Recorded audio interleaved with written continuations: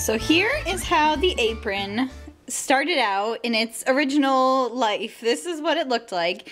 It was just this little canvas bag. When I saw the shape of it, it just reminded me of an apron.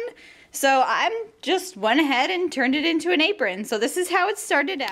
So when I flipped it over, it's just regular, you know, tan canvas on the back. And I'm gonna go ahead and iron it so it's nice and smooth.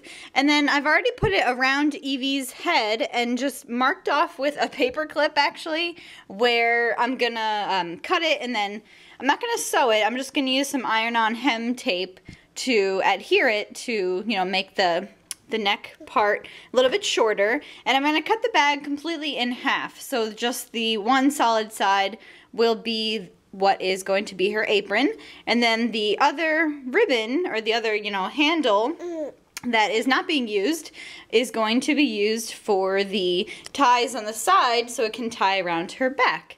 So that's where I'm at right now. I'm going to cut the back off, and I'm going to cut the neck and make it a little bit shorter.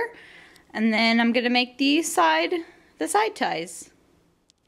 Alright, so I've made most of my cuts. I cut off the whole back side of the apron, and I just tried to iron it a little bit to get out some of the creases. I cut off the bottom as well. Now you can see it's basically has the shape of the apron already, which is why, you know, when I saw the bag, it just initially, you know, right away I thought it looked like an apron. So I just folded over these back corners just to kind of gauge how I want the angle of the arms to be.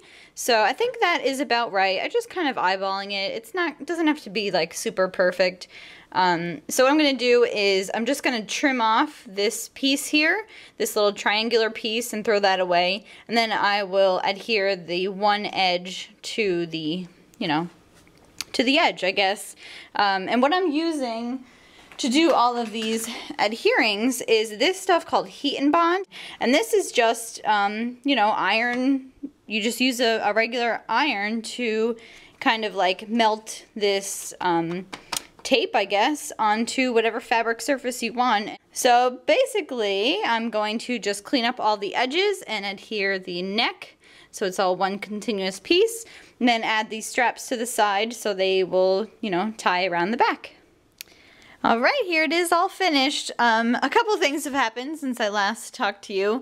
Basically, the hem tape that I was trying to use wasn't strong enough, and I think maybe because the package was open, maybe it kind of dried out a little bit because it wasn't very sticky when you ironed it. That's supposed to like make the adhesive start to work, and it wasn't working. It wasn't holding the fabric down, which is like super thin canvasy material, so there's no reason that the tape shouldn't have worked to hold it down. So I just wound up using my glue gun, which worked out just fine. I just made sure to turn all the edges over, like roll them over, so there weren't any frayed edges from where I cut it. So you can see, like, I would roll it once, glue it, and then roll it again so it's nice and smooth and looks a little bit more, you know, professional on the back side. And yeah, the glue gun worked just fine. That's also how I attached all of this rickrack detailing that I got at Hobby Lobby. It was 50% off, so it was only $1 for each roll. So the whole apron just cost me $2. I bought 2 rolls of rickrack that were $1 each. But I still have more of the rickrack, so if I did want to do any other sort of project, I have more of it. So I had the initial idea to, you know, use the rickrack just to do the detailing around the top and the neck and the bottom. And initially I was gonna try to use some felt and make a donut to put in the middle just to, you know, round out the donut theme for her birthday party. But I looked up online because I was thinking of different patterns for the rickrack. So I looked up online a couple ideas for aprons, and then I realized all aprons pretty much have a pocket. So I had to include a pocket, right? Oh, Evie's next to me. Hi. Hi.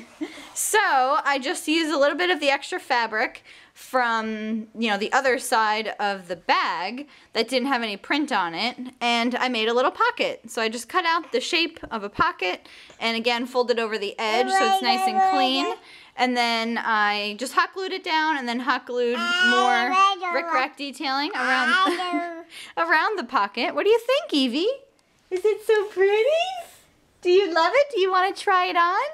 Yeah, do you want to try it on and show everyone how pretty you look?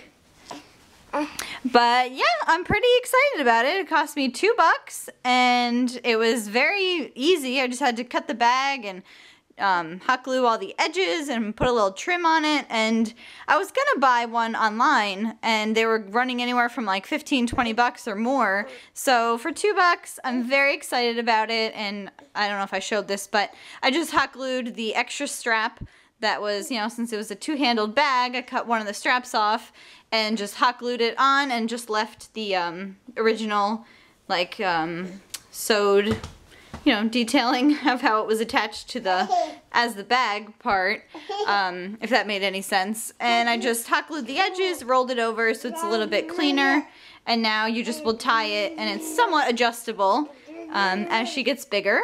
And yeah, so you want to try it on?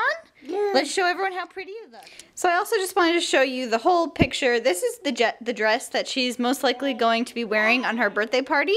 And it's adorable as a little bow.